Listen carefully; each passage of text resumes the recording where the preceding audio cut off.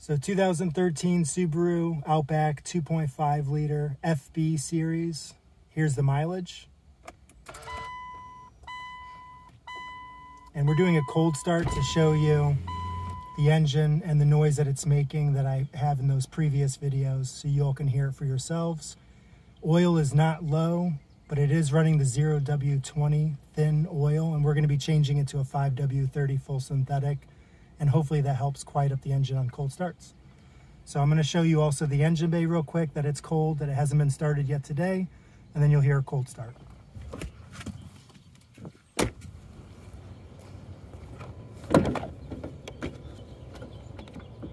Probably should have had this latch up.